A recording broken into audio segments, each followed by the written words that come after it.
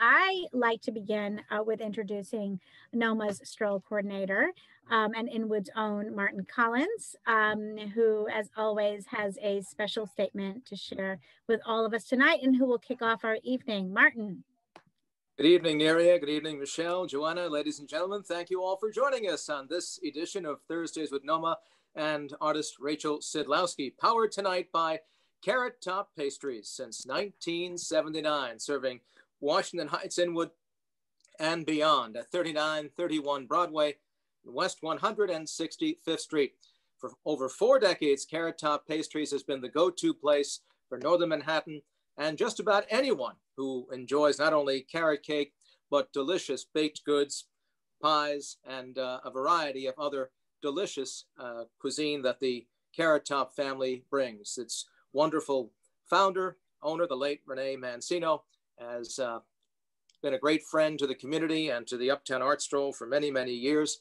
And Carrot Top Pastries continues in now its 5th decade with the Mancino family, her husband Bob and her children. And there we have a picture of the co-naming of 214th Street and Broadway, Carrot Top's original location back in 1979 at Broadway and West 214th Street. They opened their location at Broadway and 165th Street in 1984. And we are so very proud and honored to have Carrot Top Pastries power tonight's Thursdays with NoMAA and Rachel Sydlowski. Neria? Wonderful. Thank you so much, Martin. And we are so happy to promote Carrot Top Pastries tonight. Good evening to all of you. My name is Neria Leyva Gutierrez, and I am Acting Executive Director of the Northern Manhattan Arts Alliance. And as always, I'm so happy to be here with all of you tonight. Thank you for being here. Thank you for supporting us and helping us honor and celebrate our incredibly vibrant Uptown community. And before we begin, I wanted to give special thanks to Charter Spectrum, who has generously funded this program and our series, in fact, and we are very grateful to them. Over the course of these 21 weeks or so, and that's how long we've been doing this, it seems like we've gone through so much together. And for those of you who have been with us since the beginning, I see Regina and I see Elizabeth, it certainly feels that way. The world feels like it's at once standing still and moving along at breakneck speed. And there, of course, has been a great deal of loss as well. Just today, we learned that Jim Dwyer passed of lung cancer. He was, of course, reported for the New York Times and a longtime Washington Heights resident. And you can listen to his interview for the New York Public Library's Oral History Project online, in which he talks about the neighborhood and the changing demographics over time. And so we think about his family tonight as well, as we are all together and we are collectively a part of this community. But one of my most favorite things about this program and about these programs is how much great stuff is revealed over the course of an hour. It's really a treat to get to speak to our artists, to learn about them in such meaningful and intimate ways. And all of you, of course, with your questions and with your insights, help facilitate this. And so we are so grateful to all of you for being here tonight. And we ask that, as always, and for those of you who are joining us for the first time, you deposit your questions throughout the course of the evening into the chat box, so that we can address them as the night goes on. And I know Rachel is willing and excited to be able to answer those questions. And so I'd like to get going. Rachel Sydlowski, a longtime resident of Inwood, was born in Newport, Rhode Island, and raised in Providence. These cities, both in their post-industrial landscape and their collection of historic homes, served as early influences and points of inquiry in Rachel's artistic processes.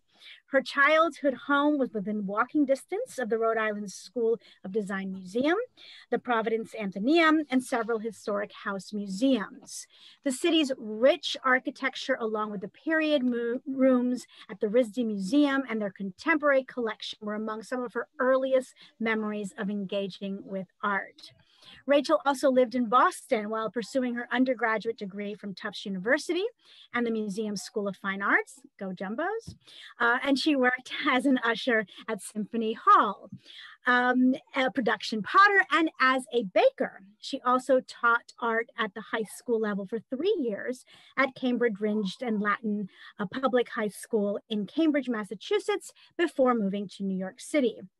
Her first jobs in the city included teaching ceramics at Chambers Pottery in Tribeca and at the Children's Art Carnival in Harlem. She received 2 graduate degrees from the City University of New York, an MA in art education from City College, and an MFA in printmaking from Lehman College. She is also a Bronx Artist in the Marketplace alum and is currently the department chair of art at Eastchester High School.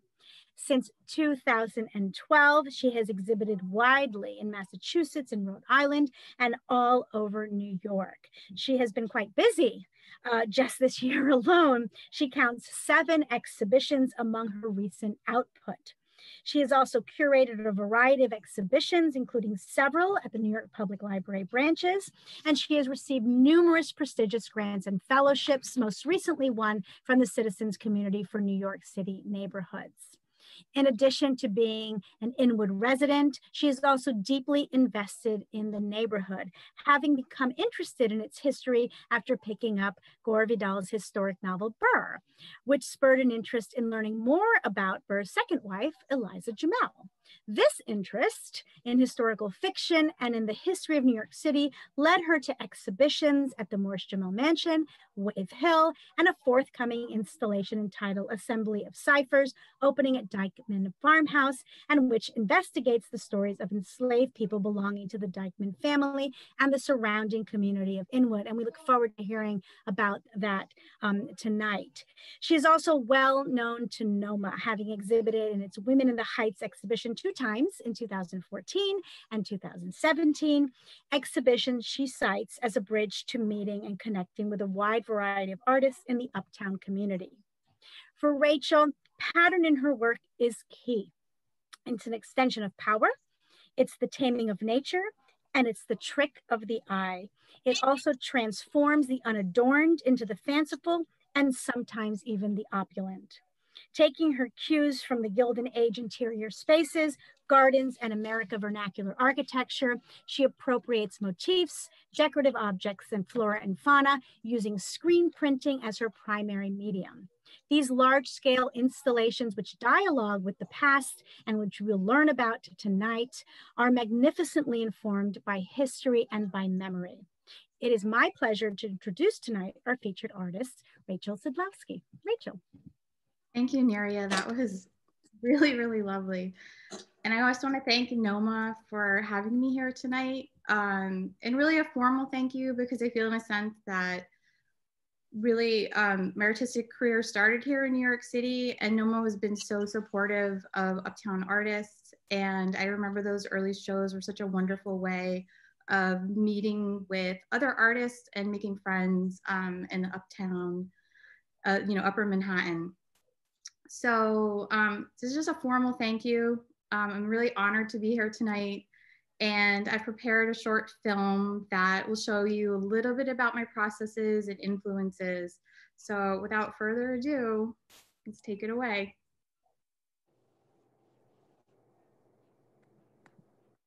I'm Rachel Sydlowski, and I'm a visual artist. I use printmaking and decorative objects to create large-scale installations. When you tell people from outside the city that you live in Manhattan, I think they have this preconceived notion of what your neighborhood is like. I think they picture Times Square and the streets filled with taxis, people rushing to work. But Inwood isn't really like that at all. It's sort of like you're living in a town that's within a city at the edge of the woods surrounded by water. It's a really unique and magical place. There's a lot of nature, but it's also mixed with many hallmarks of an urban environment and the services that support the day-to-day life in a city of millions of people. Where you live can have a strong influence over what you make and your creative process. I think that statement is really true for me. I'm always searching out these rare moments in the cityscape, the intersection of humans and the natural world, and where the past pushes through to the present.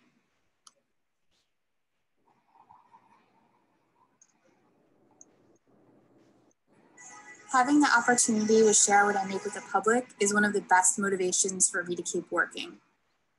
This installation, titled Keeping Room, was presented last winter through Chashama and curated by Laura James.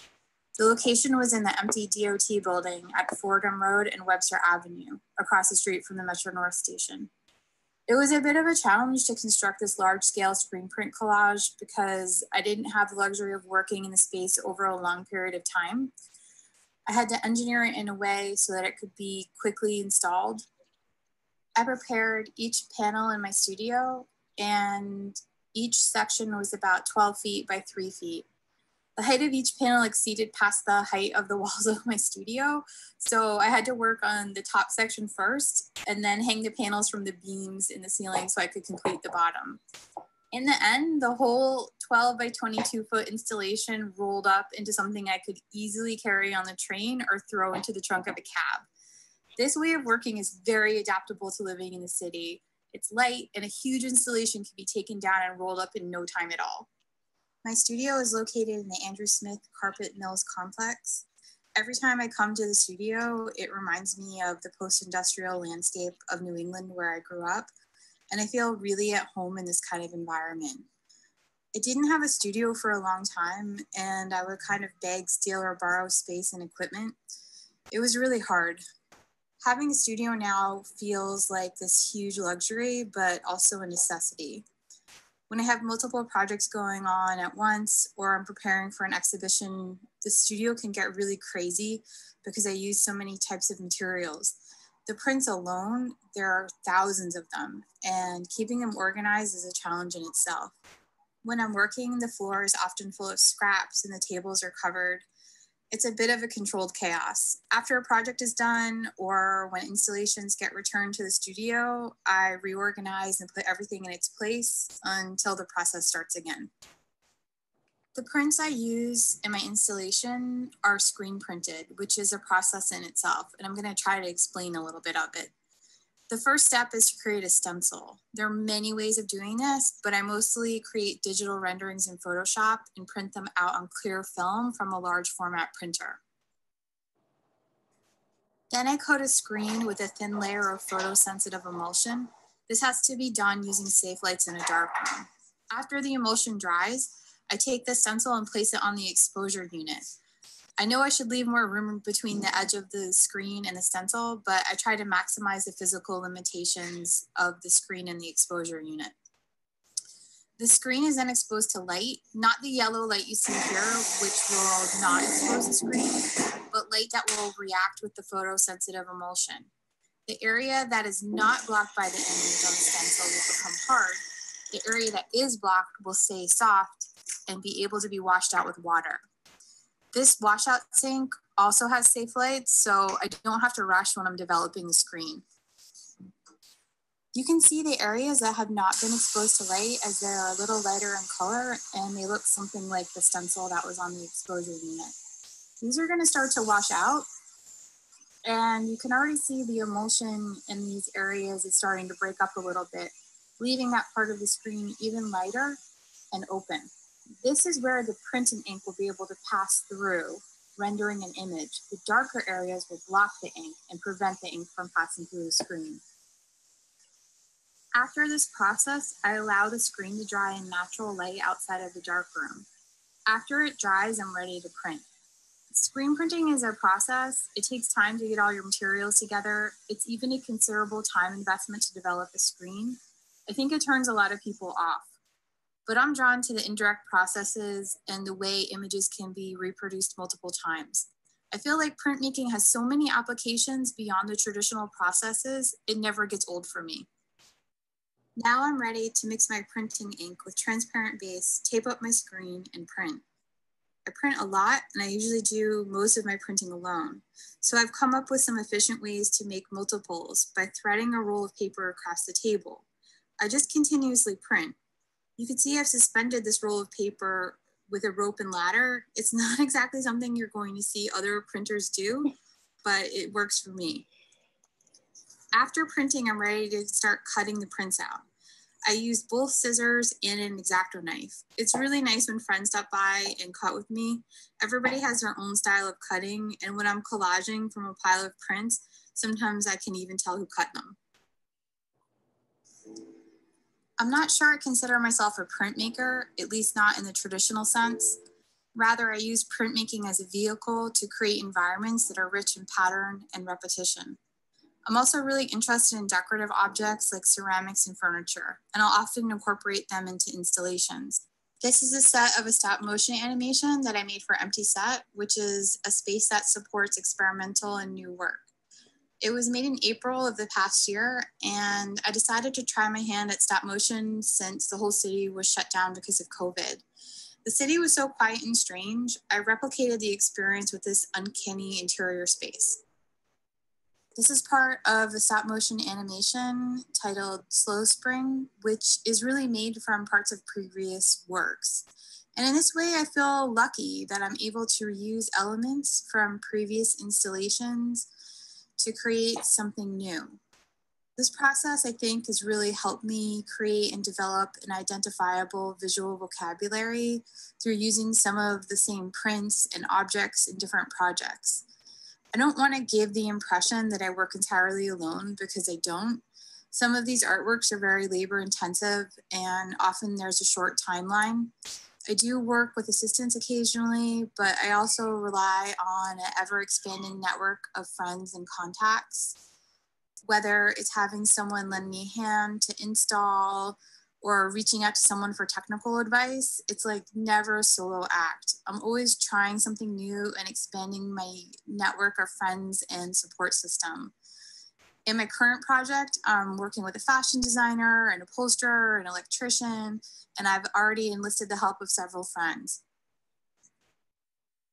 And finally, I wanted to leave you with these images from Art Off Screen, organized by Eileen Jang Lynch, which I installed at the William Hearst House on Park Terrace East this past July. I also just want to take this moment to thank everyone for all the positive feedback and kindness I received, and let you know that I aim to create more public art this fall.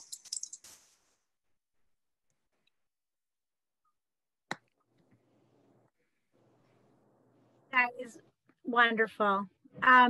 Thank you so much for sharing that, and I love that promise of creating more public art. You know, this theme of creating environments is so fascinating to me, and with this ever-changing environment, you know, I think it's so interesting. It'd be so interesting to hear from you about, you know, that concept of when environments change and the intersection between the built environment and the physical environment. And then even this isolated environment and how that sort of feeds your work.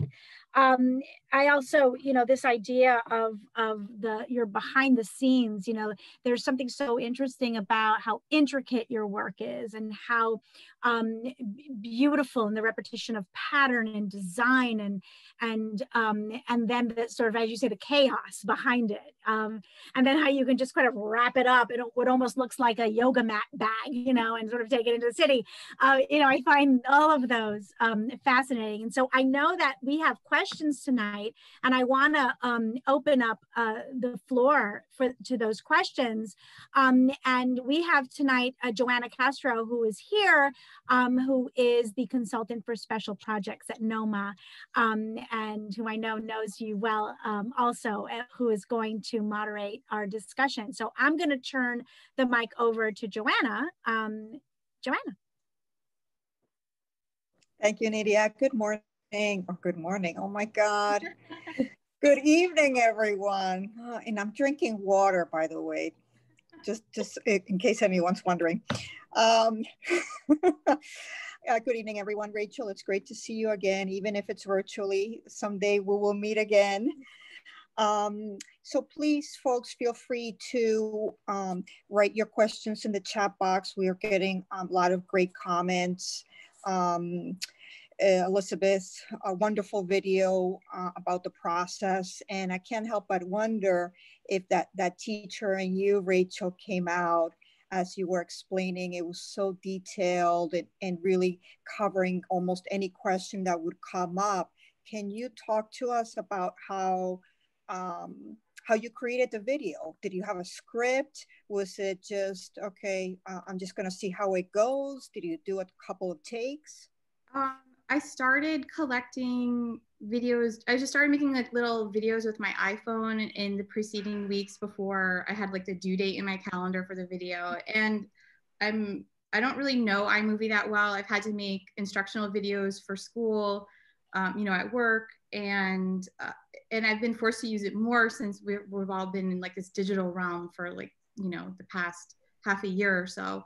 So I just started collecting videos, and I created, I'm a little bit uncomfortable when I'm doing a recorded video with just speaking, because I feel like I'll go off on tangents. So what I would do is I would have my images, and then I would write like a short script and just have it in front of me so I could do the voiceover. But sometimes I would go off script a little bit, but I tried to stick to the point, because I wanted to explain the process and just a little bit about where I'm coming from as an artist. But I feel like that process is complicated. And for people who know screen printing, it's elementary. They're like, why are you explaining this to me? But for people who don't know screen printing, it's very confusing. And even sometimes even when I explain what I do to other artists, they, you know, who maybe they don't understand exactly what I'm doing. So I felt like the video was a good way just to demystify the process. And also I love showing the messes and sort of like the ugly part behind making things, because as an artist, you see all that grossness and difficulties and work. And for people who are viewing the work, they just see sort of the finished project, which is really an illusion. But there's all these moments of struggle and mess and frustration sometimes, and things not working out. And I just wanted to share that because I think it's something that a lot of artists go through, but maybe they don't really show it as much. So I try to be honest about what I do in my work and just be very truthful. Yeah, so I created a script. I had a lot of videos. I had a rough idea, and then it just sort of all came together. Okay, thank you, Rachel. So Lily is offering herself to cut your prints, so you have a helper. Girl, you gotta email me. Yeah, so we'll be giving folks your social media handles, so if they want to follow you, they can do so. So I think one of our first questions comes from Dionis Ortiz. Dionis, are you with us? Yes, I am here. Thank you. Would you like to give us your question, please? Oh man, my Wi-Fi is not the greatest right now. Hold on one second. What was the last thing you said? If you want to give us your question, the one that you typed in the chat. Oh, sure. Well, Rachel, what's your relationship to the patterns that you incorporate into your work? First of all, I just want to say hi, Deanna. Hey. It's been forever. I know. So Deanna and I worked together at the Children's Art Carnival like ages ago. I'm so happy to see you. Oh my gosh. Same here. Yeah, so I'm definitely like a maximalist when it comes to art. I'm really interested in pattern. I think if I hadn't been a teacher, I probably should have been like a wallpaper designer. And I just love this idea of pattern, but that pattern also can be subverted, and you can sort of like hide things in it, or it can be an illusion. So I think this process evolved when I was in graduate school at Lehman. My professor, Melissa Brown, I took a screen printing course with her, and people were making like discrete prints, like prints you could hang on the wall, or like artist books or whatever. And I was like, okay, like that's cool. I like that, but I'm not really interested in art that would go in a gallery, or art that, you know, would be in a flat file. I want to do something that's more environmental or possibly public, or something a little bit more renegade. So, you know, it kind of evolved from like this modular thing. I was like, okay, so if I take this print and then I make like 1 billion of them. Like what, like how far can they go? Like what can I do with them? So I started just like, actually I started with like clip art from one of these like historical books that like a taxonomy of classical art. And I would take them and put them in Photoshop and augment them and make them sort of like fit together. So, so I would start to create these environments. And then from there, I was doing research for the Wave Hill project, which she's showing right now. And I connected with the librarian at the New York Botanical Garden. And she led me to some really wonderful resources that had historical illustrations, some from hundreds of years ago and some that are a little bit more recent. So I started messing around with those and creating my own patterns from them digitally. And I really got into Photoshop, like probably a little too deep, but you know, that's where I create the stencils. But it's interesting because like this image right here probably has maybe, I don't know, like 6 or 7 different stencils, and I might flip the stencil so I get like the opposite for it as well. But the way that you cut them and print them, and my prints are like very imperfect, so you get like this modulation of color, and sometimes they're not. I know you're a printmaker too, so you know what I'm talking about. Like sometimes you'll print it, but it won't be perfect, but like where it kind of skips out, or like there's too much transparent base or something like that, you get like this modulation in color.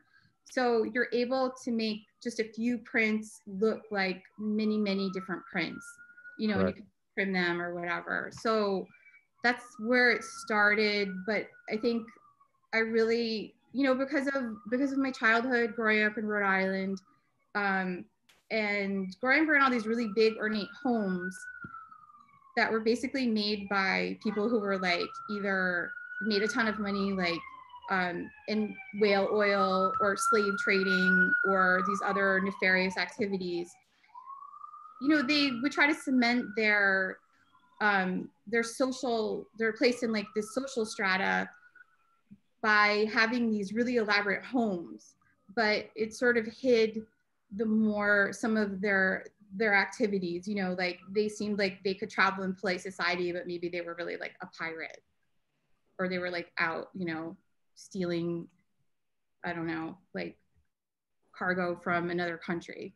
So those things like always really interested me, the way that people can use decorative objects to be accepted into society and have it sort of like be a distraction from who they really are.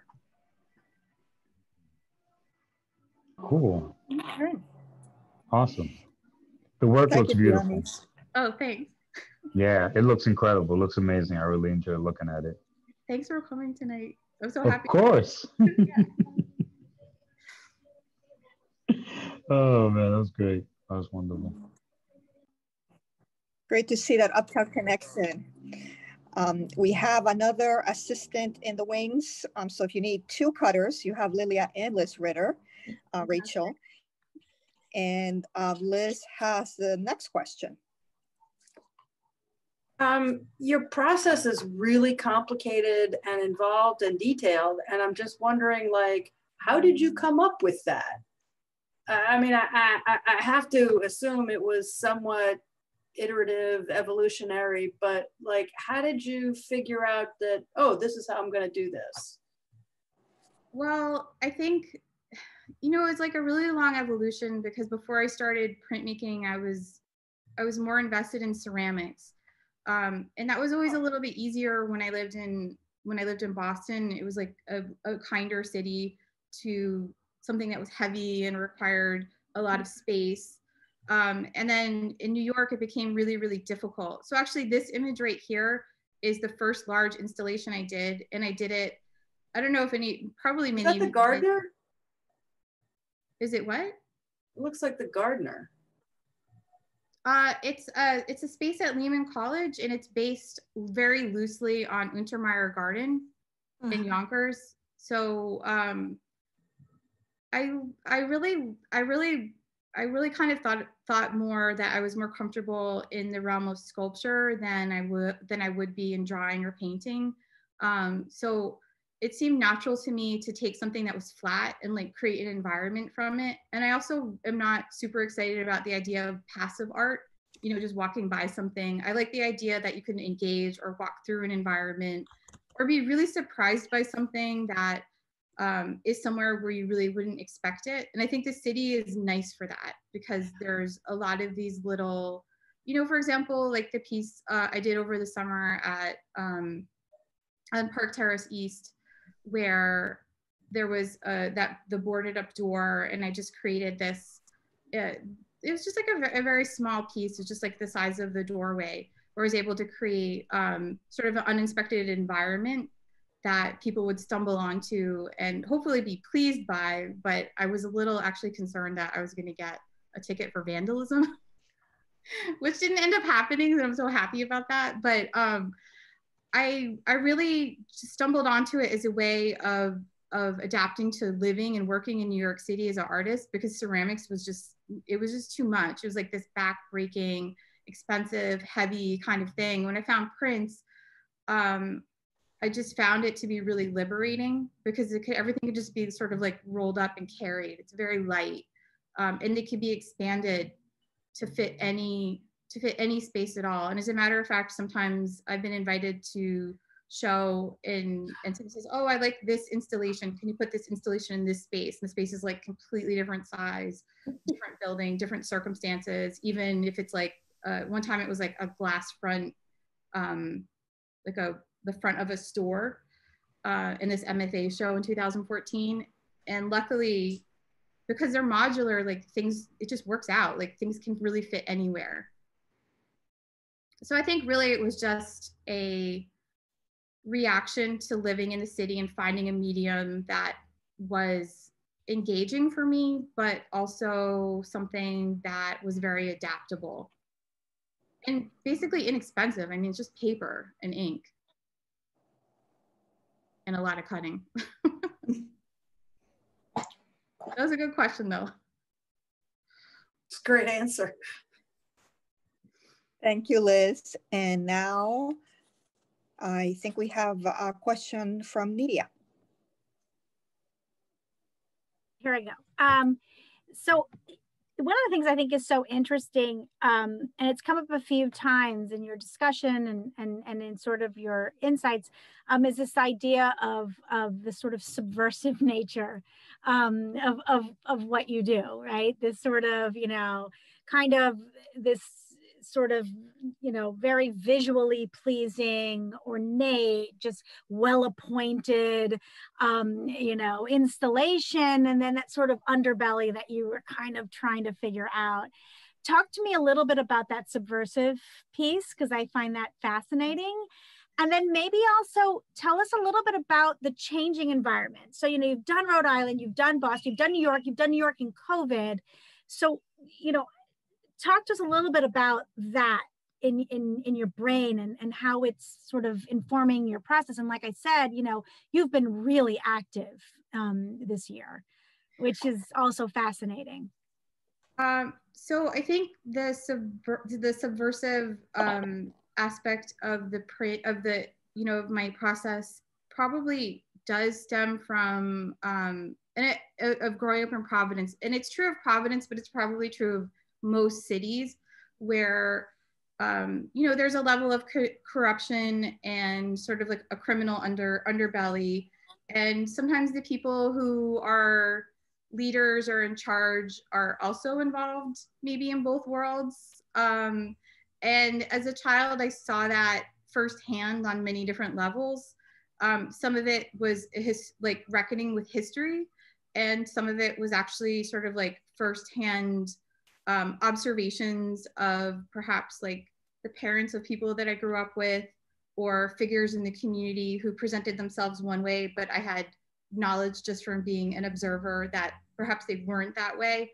And these were people who were maybe well respected. I'm not going to name any names, but you know, and that was something that I think every child faces at some point, that things aren't what they seem. And I've just carried that with me, but in the same time, it's like very fascinating to me. And we continue to do that, I think, throughout history. even today, like when you think about like the Sacklers, you know, and I remember when I lived in Boston, I would walk by the Sackler Museum every single day on the way to work, you know, and there's this family that people are respecting, and they have a lot of sway in the community, but, you know, later on people find out some other things about the family and things change. So this shifting of histories is something that I'm really interested in. And America is probably such a wonderful place for reversals of fortune, for stories of reversals of fortune, which is another reason I was so interested in Eliza Jamel, because she grew up in Rhode Island, and at one point she was in the poorhouse because her mother couldn't take care of her. And the poorhouse was formerly located in the Brown University athletic field, which was right behind my house. So I just felt this like strange connection with her, but that she had really made good for basically an orphan from Rhode Island who like ran away and had done quite well. Maybe she wasn't the best person in the world, but her story was really intriguing to me. And also that I felt Rhode Island was sort of a hard place to come out of and sort of escape some of the darker forces there. So, so I guess that's where the subversive nature comes from, or thinking about subversion and sort of like the underbelly of society. And I think my work does present itself in a very polite way, but you have to just stick with it beyond the beauty a little bit, and there's more there. Yeah, and what was the other part of the question?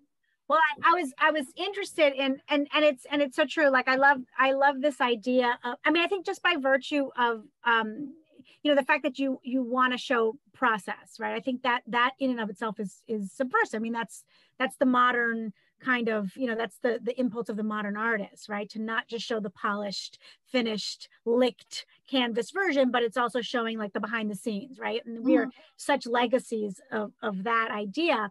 But you've had shifting environments, right? And so, you know, you've done the Providence, you've done Boston, and now you're in New York, but now you're in New York in COVID. So how has that environment, because you're such a student of the environment, what has that presented to you in terms of challenges or inspiration or both? Well, I was, like you said, I had a very good year last year in terms of having opportunities, but it was actually, I work full time, I'm a high school teacher. It was getting a little bit overwhelming. So I was trying to meet the demands of all these opportunities that were coming up, because in a sense, I felt probably like many other artists feel sometimes that when you're presented with an opportunity, you have to take it. You don't want to let things pass. So I was sort of trying to do it all. When COVID happened, to be totally honest, it was a horrible thing, but I was a little bit relieved because everything slowed down a lot. I was just feeling like life was like a little bit out of control, and I didn't really feel like I could keep up with it, but I was doing it. And there were a few things coming up that got postponed. There's actually a big corporate installation that is I can't say with whom, but it's coming up. It was supposed to be installed in March, and that was postponed. And I was actually just like, thank God, you know, like I can just take a breather and do a really good job with this and present it how I want to present it. And then everything just shifted. Like I got the opportunity to try stop motion animation because I had another project planned for Empty Set, but I didn't have access to certain equipment, and I couldn't go there. I couldn't do certain things. I was supposed to have a show in the space in the South Bronx, but I just couldn't. So I ended up doing something in my studio that was completely different, that was hosted digitally. So there's like this whole digital realm that became a new landscape that I hadn't really thought about or was interested in, but now I'm very much warming up to that.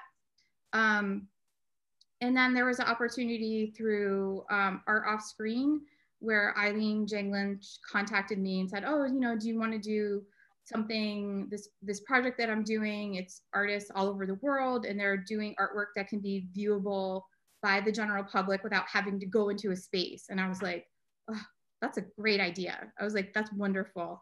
And I love Inwood so much, and there's so many great spaces here. But I really love the William Hearst house a lot. Like, I really want to go inside. I just dream about that house all the time. And I also dream about like what things it could be in the future. It's such an intriguing space to me. And I love that portico and that doorway. So I knew right away when she emailed me, I was like, I know exactly what I'm going to do. And I had the extra prints and I didn't need to make anything new. So I really just disassembled old installations to create this new installation. And it's, so basically like I glue the prints on Tyvek and they're just paper. It's looking a little beat up in this photo. I think it was probably up for quite some time. And we had some very stormy days. But I was surprised it held up pretty well. I would walk by every day and just see to make sure it hadn't fallen down, because I didn't want to use anything permanent because I hadn't asked permission to put this up. So I just got some industrial Velcro and stuck it to the bricked up doorway, and then had Velcro on the back of the Tyvek. And surprisingly, it stayed up for over a month. So I was really happy about that. So, you know, in short, I think the changing landscape of how we're able to go out and how we're able to interact with people, and the gallery, going out to galleries or museums isn't quite what it used to be. Everything's sort of changing. So you just have to roll with it, kind of. Like, we wouldn't be doing this if COVID hadn't have happened. So, you know, I think there's a lot of opportunity. And I think also that I've been able to connect with people that I wouldn't have otherwise. So it's sort of like this silver lining in a really horrible situation. Thank you for that. Yeah, no, I think it's that notion of, I mean, that's the creative spirit, right? It's sort of, you know, trying to find those spaces for where you can express yourself, you know. So Joanna, I don't know if you have another question there that you wanted to address.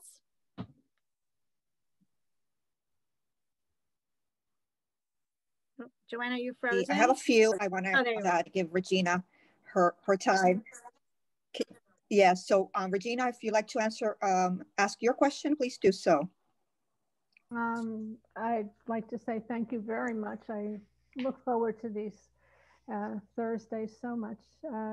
And Rachel, I was wondering how you chose the paper that you decide to use, and what size do they come in?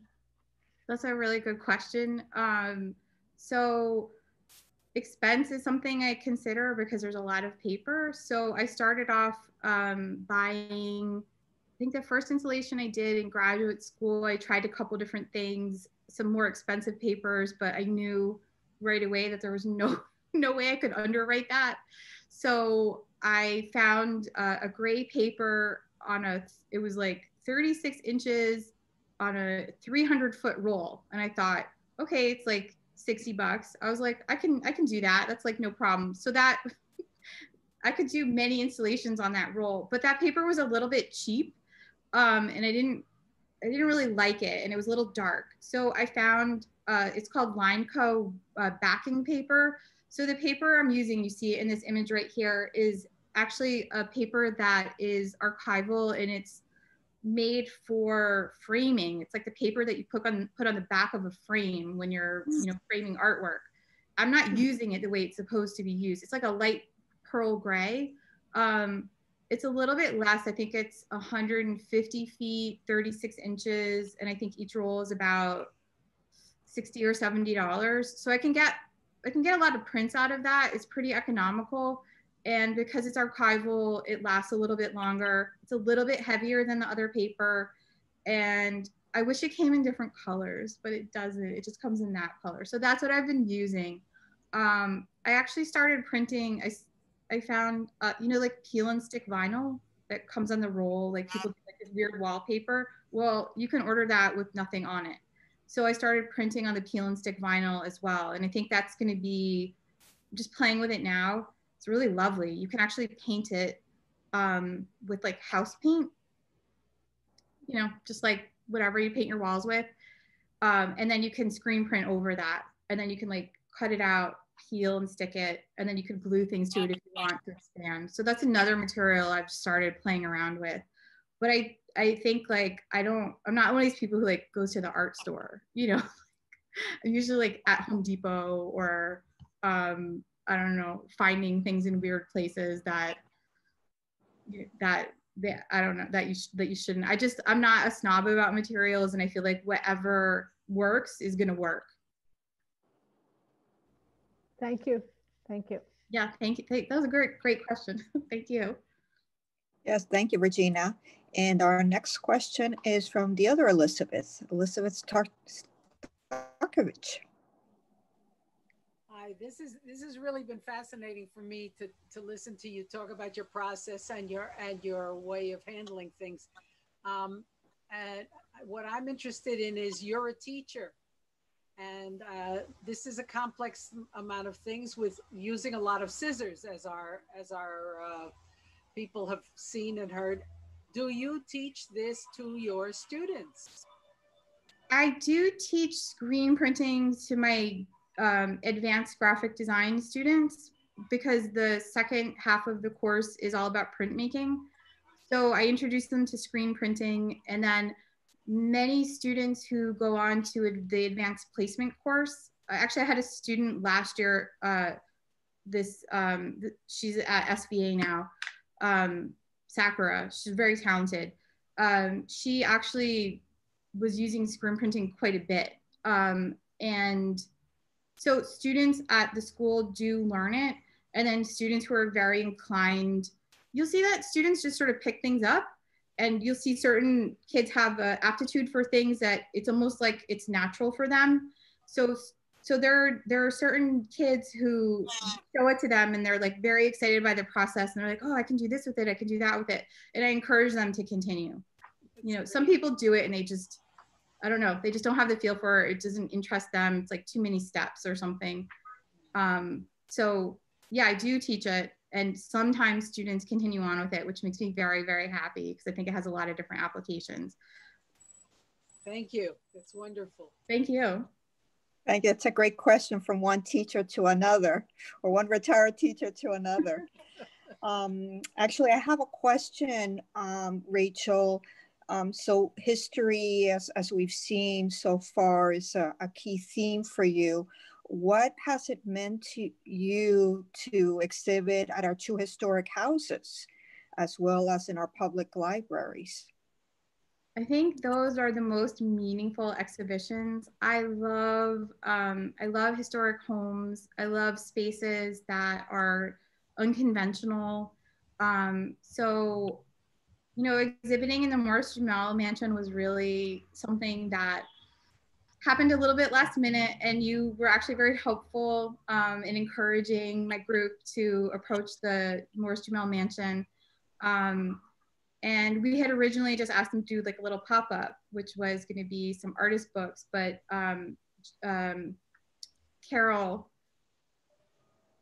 what's her last name? Carol Ward. Carol Ward, thank you. Sorry, it just slipped my mind for a second.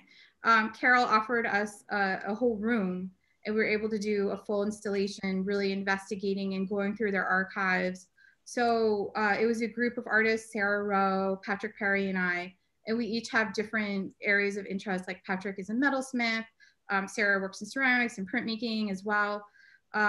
So, you know, it was really meaningful for us to be able to have access to the archives and to be able to access that building in a way that felt very, I don't know, it felt so special, and almost like, almost as if we had been given like secret access or something. You know, I remember being there like late at night or late in the afternoon and installing, like when the museum was closed. And I remember being led around to different rooms that other people didn't have access to. It was like this insider's view of this special home. And especially since I had read the book and become interested in Eliza Jamel, it was so meaningful to me. And I was so happy to be there. It was such like a strange experience to inhabit that space in a different way than as a visitor. It was haunting in a way. I really, really enjoyed it. It was very, very cool. And I felt that way also about Wave Hill. And the New York Public Library, what a great public place to exhibit. To put, we took a card catalog and had 30 artists respond to something in the collection of the New York Public Library, and then put artwork in the drawers of the card catalog. And we installed it sometimes in the children's reading rooms or in like a public space in a library. That project made me very happy. You didn't really have to ask permission. You just approached the libraries and they were so thrilled to have you and to have people engaging in a different way and to have art in this very democratic, egalitarian space. So I think those things are incredibly thrilling for me because they don't have the artifice and some of the difficulties that comes with showing in an established gallery or a museum. It's like art for the people. It's like very direct. Great. It's almost like your voice changed when you started talking about these spaces and how meaningful they've been to you. I noticed that Patrick and Sarah are with us tonight. So if they would like to say a few words, this is an invitation for them to do so. Not to put them on the spot too much, but if they want to, please feel free to do so. Yeah, they've been longtime partners. I met Sarah at Lehman College in I think my first graduate class there, and we've been friends ever since. And Patrick is like such a gifted artist and metalsmith. And I love working with them as a group. We've done other projects together. We did a project in Starlight Park through Bronx River Art Center. That was a big public project. And, they're just really great to have other people to work with. They're like a support system. And I think whenever we're working on anything, even if it's not as a group together, we always run our ideas by one another. And I think that's very important. You need to have this group of people that you can kind of lean on a little bit or say, do you think this is a good idea? Or like, how should I make this? And for me, Patrick and Sarah have really been helpful in that way and supportive. And we support each other. When they have a project, I go help them. And they definitely have helped me a lot. So. Sounds like a great trio. Yeah.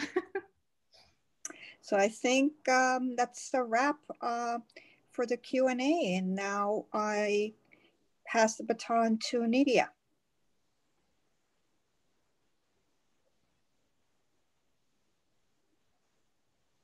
Here we go. Okay. Can everybody hear me?